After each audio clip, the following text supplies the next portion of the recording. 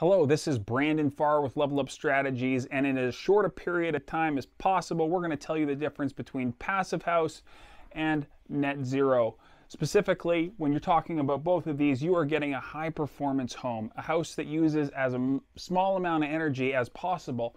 Starting with passive house, they set a performance standard for your home. They say that there is a maximum amount of energy that you can use per year per square meter or square foot of your house, and they set the limit for that, not just for the total year but also in any particular moment. So on the hottest day of the year, your air conditioning can only use this amount of energy in order to cool down your house. If your house is inefficient, it'll surge load and it'll actually break the threshold of certification for passive house, so you need to make sure that's inside of their parameters.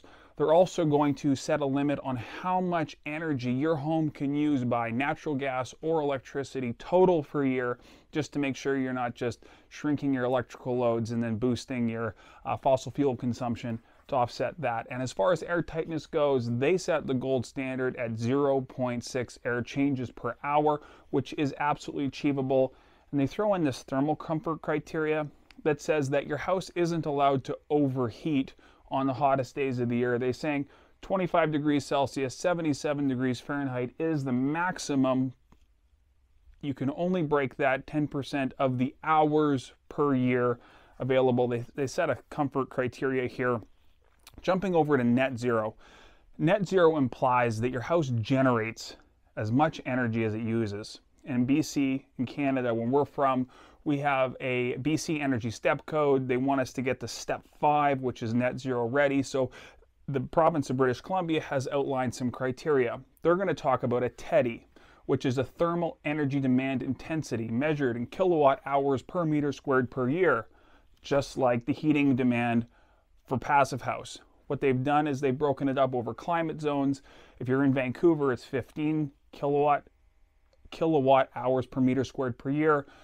Move into Kelowna, you're in 20. Move up to Prince George, you're in 25, based on climate zones. So there's a bit of flexibility in the range there.